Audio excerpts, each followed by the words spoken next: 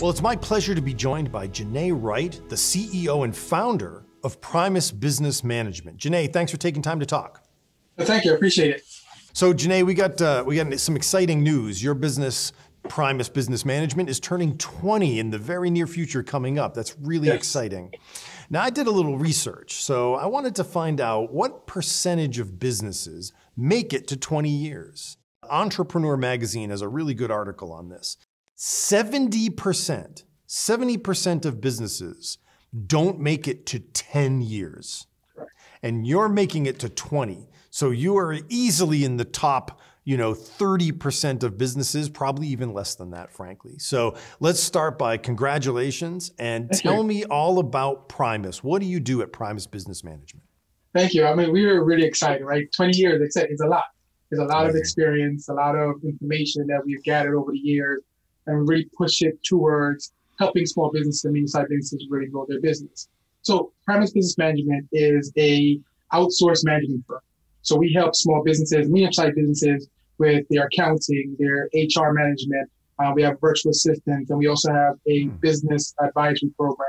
So our goal is really about going inside organizations and helping them really grow out their business, give the owner much more time to really focus on why they started the business, and leaving some really good practical transactional work to outside specialists. Well, I'm going to come back to unpack some of that, but you set up my next question, which is, why did you start your own business? Why do you want to be an entrepreneur? What drives you?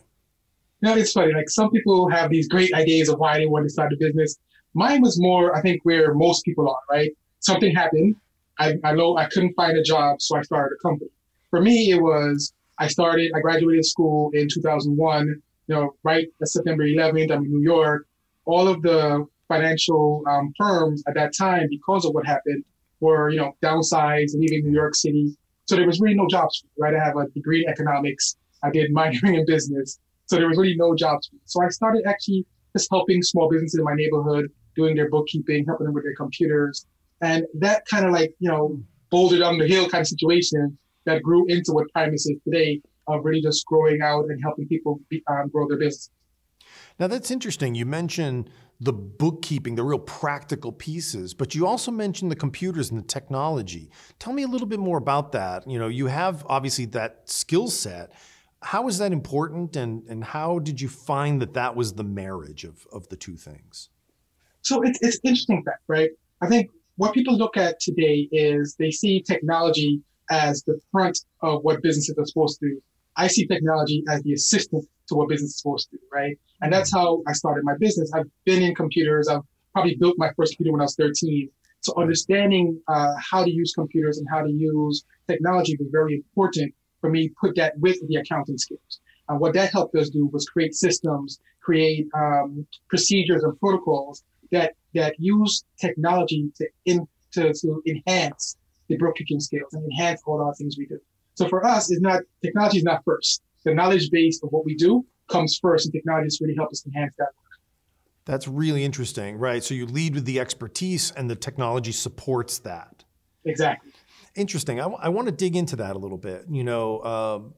As a business owner myself, not a bookkeeper or CPA, or Lord knows you don't want me doing any of that. But, I am familiar with the change in technology in the bookkeeping space over the years, especially with something like QuickBooks or digital software products that allow businesses to keep their books. That's changed a lot over the years, from being desktop-based to really now being cloud-based. Tell me a little bit how you've seen that change and how you've kept pace with it. Sure. We utilize all those programs. My team are well-versed in QuickBooks, in Xero, all the new technology we keep at hands because we want to use them, because the client chooses what program they want to use. So understand that we're not fighting against it. We're running with it. We're going to go with it. We're going to make sure that it's really used in a proper way. But understand that as a business owner, if you have time to sit and do your books every single week, then something is wrong. You're not focused on growing your business. You're focused on recording your business. Our job is to help you record your business. And there's an extra part, right? bookkeeping is not just about tax, right? It's not just about putting numbers on the books. It's about understanding how you really track information, how I can actually look at your books and tell the story of your company over years. And using technology to make that work cleaner and clearer and more precise makes the story that I can tell for you a lot clearer. Every small business owner starting a business, wanting to get to 20 years like you know, they should hear this loud and clear. And again, I'm only sort of preaching from experience, you know, working on your business, not in your business. Is it accurate to say that's what you help business owners do? Absolutely. Absolutely. There's a story that I usually tell people about. You know, there's a business owner who every day I used to see her leave her office with these two big bags of paperwork, right? And every day coming back home, she comes back home with these same two big bags. I wanted to ask her, you know, what's in the bag? She said, well, you know, some counting, some HR stuff I had to do, some back office work I had from office. So why are you bringing it home? Because I figured, you know, I'm gonna come home, I'm gonna feed the kids, I'm gonna hang out with my husband, and I'm gonna do it around 9, 10 o'clock. And I never get to it, right? So for us is, let's take those big bags off your hands, right? If you don't have to worry about your accounting, about the HR policy, and even about your administrative services, what would you do with that time, right? You can go after new clients. You can make sure your programs are pristine and giving the best quality possible. You're going to do as much social media networking and face-to-face networking as possible, and that's going to grow your business, not the accountant. The accountant help you record it. The HR can help you make sure your staff is happy and that you're in all regulations. But growing your business as a business owner is requiring you to actually look at your business, bring in new clients, network, and really grow out and give your name to your business to the world. Every business owner has, you know, a unique path to success or to fulfillment of what they're doing. And they have to find what those footsteps are, you know, but there are through lines, right? There's standard stuff that you have to do. You know, you do have to keep a clean set of books. You have to file your taxes. But what's interesting is that, you know, I like the phrase you use about recording, right? It's recording your business. And yes, by looking at that and using that information, it helps steer businesses, right? So this is the question I want to ask. You know, when you and your team come in to help a business, how does that happen, right? The phone rings, you have a new client, and you're going to start helping a business. What does that look like? So the first part is the conversation, right? So we have something where there's two experts in our company, but more than two, but there's two top people in our organization. One is on the accounting business management side. The other one is on the HR and human resources side. So in most cases, the three of us, me, myself, the person on my team, my COO, and the client will sit and talk, hour and a half, and we'll just talk about the business, talk about goals, talk about past, talk about present, and then we'll start to give advice on things that we see as ways of really getting you to another level, really improving, right? In HR, there's so many potholes when you're dealing with HR management that most business owners don't know about. So we'll try to make sure we have the skills to close those holes up.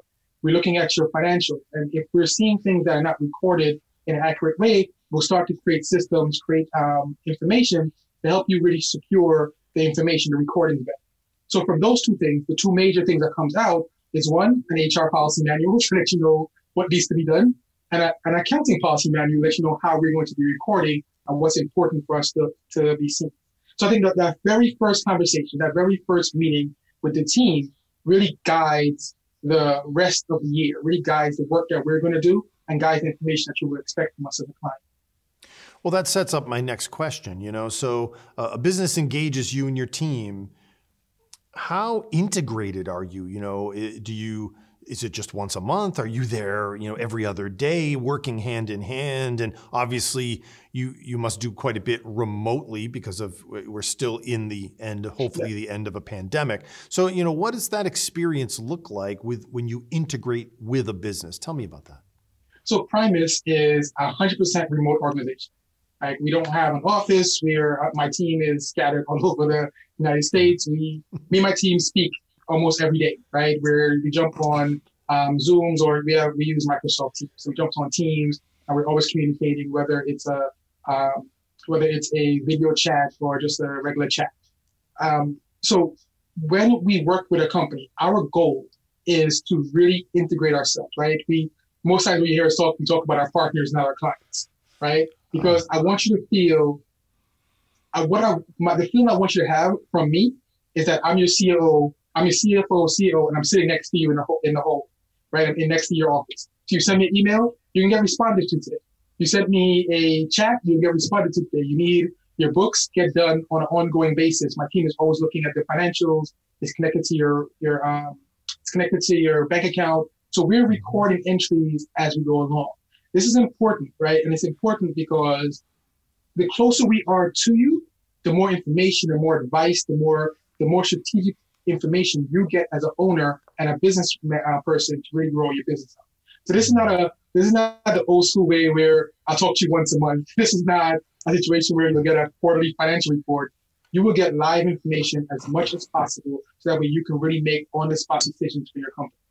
I'm sure every business is probably a little different. I mean, some businesses are probably blowing up your phone and like, oh, I need to know this and I'm missing this piece of information, or what do you think about this? And there's probably others that are a little less connected to you. Is that fair to say? Yeah, that's very accurate. I think it's kind of like it's a downward slope, right? When you start with us, you're on top of the mountain. It's a whole bunch of information you need. You really ask a lot of questions every single day. But over time, because we're kicking out information to you on a regular basis before you even ask, in a lot of cases, because like I said, the goal is for us to be partners and I know your business like the back of my hand, we'll be sending out information to you before you even request it. So by the time you're with us for like a year or 2 years or further, like clients who've been with us for about 10 years now, the conversation is probably once a month from them to us. From us to them, still every other week.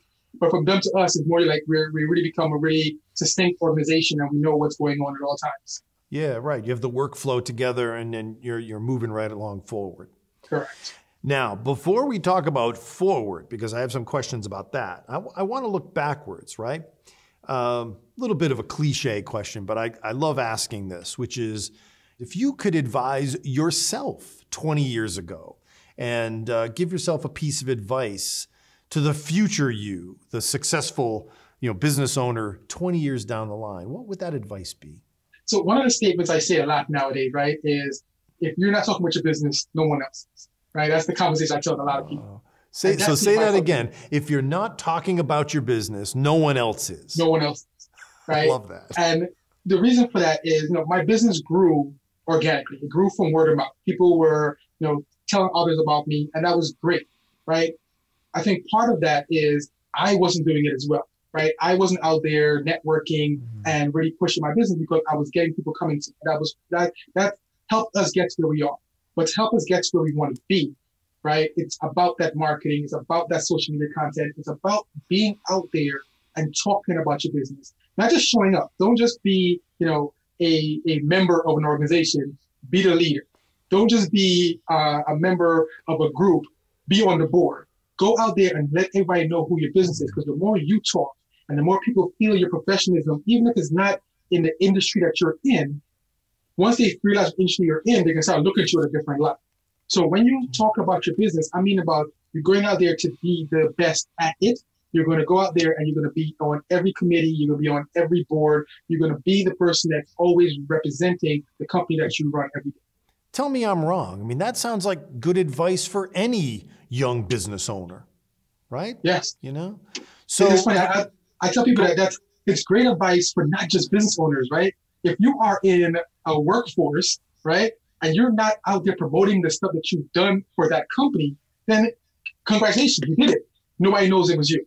So in any aspect of this world that you want to be the best at it, you need to keep verbalizing what you've accomplished, tell people what you're capable of doing, and being, put your hands up to join that committee, put your hands up to be on that board. So that way people will know who you are and you will climb the ladder at a much different rate than you ever would without doing it. Wow. You're approaching your 20th year. We're coming out of a very difficult time for lots of businesses, both big and small. Yeah. I would imagine a lot of businesses who are struggling really need what you do, right? Yeah. So who's blowing up your phone right now? What are the businesses that are calling you saying, oh my God, Janneh, help me, right? Who are those businesses? So it's a lot. There's a different from nonprofits to for-profits. There's a lot of different people that's calling us right now. I think what we have noticed is The people who are really looking for us are these aggressive business owners who realize that, my business is good. I can stay where I am and be happy, but that's not what they want. They want to grow their business. They want to create like generational wealth. They want to leave something back to their family. They have an exit strategy for their company. So they really want to get much more aggressive in the growth and the the forward looking for their business. And those are people that's calling us the most because they realize that, the way we talk about accounts and the way we talk about HR is not just transactional. It's about that advice and that growth trajectory for your company. So what's the future plans for Primus? Where are you taking this next 20 years? What's the path, So the path is exciting, right? What we're doing is we're going into the advisory work, right? And when I say advisory, I'm talking about really looking at your books, looking at your financials, and really helping you make decisions based on that. I think for the last 19 years, what we were was a purely transactional organization. We did your bookkeeping, we did your HR management, we helped you schedule things, we made sure that your company was running really distinct and succinct and clear. What we're going to do going forward is take that information, take all that transactional history that we have, and start to actually look at it in a forward-looking mentality. So we've created a website, something that we designed called Primus Perk. So Perk stands for Primus Executive Reporting and Consultation Program. What this program is, you get the hour-and-a-half advisory with a team leader, which allows you to either meet, once a week, semi-monthly, or monthly. You get a online dashboard of KPIs. So you can see, your cash flow rate, your run rate, your burn rate. You can see the profitability margin, all that in one place on a daily basis. You can see it every single day if you want to. You get an email every week to show you where you are. But these are the kind of things that turn you from a level-headed business owner to I'm trying to build a firm business owner. And that's where I want people to start taking a business. It's no longer like, we're going to make enough money to feed the kids. We can make enough money to feed the grandkids. That's where I want people to look at their business. That's a great way to put it. Wow. Well, listen, Janneh Wright, CEO and founder of Primus Business Management. Congratulations. It's no small feat making it to 20 years, and you've got a great plan moving forward. And frankly, I think a lot of businesses need what you do right now. It's a tough time and people need some support. They need expertise. So thanks for speaking with me and congratulations. Thank you. I appreciate it.